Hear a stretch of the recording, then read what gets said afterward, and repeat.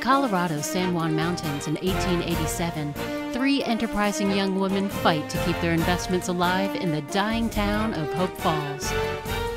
But times are tough, so they're forced to band together in a new undertaking that will make use of the precious resource around them, the trees, and the adventure of building a sawmill begins. But the women don't want to go it alone, personally or professionally, so they place a scandalous ad soliciting applications from men to run the mill and become their husbands.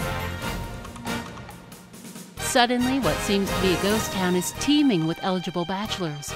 Evelyn Thompson's door is flooded with suitors proposing marriage, some suitable and some less so, but only one man intrigues her. Little does she know Jacob Grainger is a bounty hunter who's come to town tracking his brother's murder. Posing as one of Evie's potential beaux helps mask his true intentions, but he's not interested in love, or is he? Under the safe cover of Hope Falls trees, will Evie not only find a business partner, but also open up to love?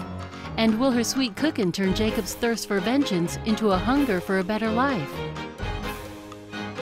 Find out in this first installment of the Husbands for Hire series, Rugged and Relentless, available in March of 2011 from Barber Publishing.